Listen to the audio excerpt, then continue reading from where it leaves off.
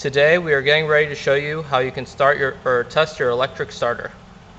First, what you're going to do is unplug this cable that is attached to the starter motor on your gas engine. Then you will take our test cable that we will provide you upon request, and you will plug it back in to where you just pulled the previous cable out of.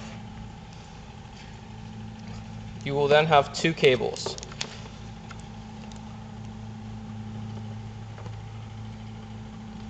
The cable that is attached to this peg is going to be your ground.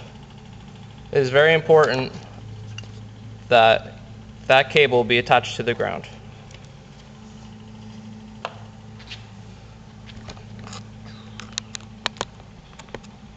Here is a battery, 12 volt. You can get at places such as Batteries Plus or online. So what you're going to do, take your positive wire attached to the battery, and then you'll have your ground wire, which you will want loose so you can take it on and off with ease. When I apply this to the battery, it completes the circuit,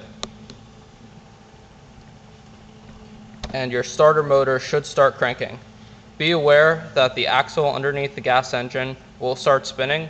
I have a simple cardboard box with a hole in the bottom to allow it to spin freely without causing any damage to the gas engine or anything around it. As you can see, the electric starter does turn when 12 volts is applied to it.